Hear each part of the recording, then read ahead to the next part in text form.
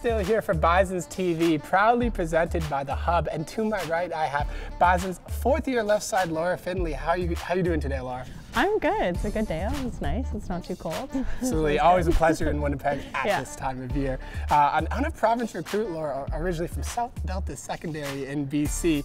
How have you enjoyed your Manitoba experience, the 4 years of cold winters and everything else that you've been here for? It's been good. A bit of an adjustment with the cold weather. Obviously, if it's sunny out, it doesn't always mean it's warm. But no, I really enjoy Manitoba. It's great. The people are awesome, super friendly all the time. I personally have found a little bit of a home in Manitoba. Really good to hear. You made the transition from a right side to a left side at the university level, and obviously there are some critical differences there. Maybe just sort of explain the intricacies to those that maybe aren't as familiar with volleyball, just the adjustments you had to make coming into the university level. Coming into university, I was a right side. Right sides don't actually typically pass, so I had no idea how to pass and never really got taught. I came into the university with an injury, and all I could do for the first couple months was just to work on underhand skills.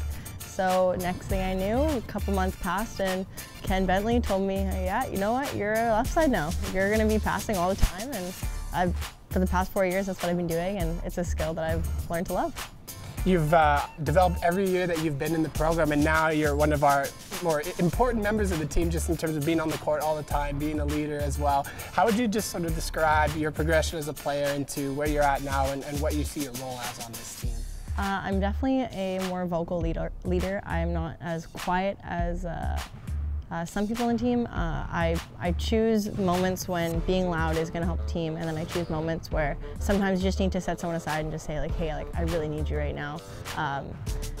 But also just like from my first year till now, my first year I was just super excited, just kind of get on the court and be able to touch the volleyball, and now I'm jumping higher, I'm able to see more court, I can understand what's actually going on, I can explain what we need to do in order to be better. So developing not only mentally but physically as well. So that's pretty awesome. We're heading into the bye here, the first half of the season. What are you looking for just from yourself and maybe from the team for that second half of the women's volleyball season here coming up in January? Second half is going to be pretty sweet, mostly just because we're not actually traveling every single weekend. So we're only traveling twice, so it'll be a lot of home games, which is going to be huge, a lot more time for practicing and developing, watching film.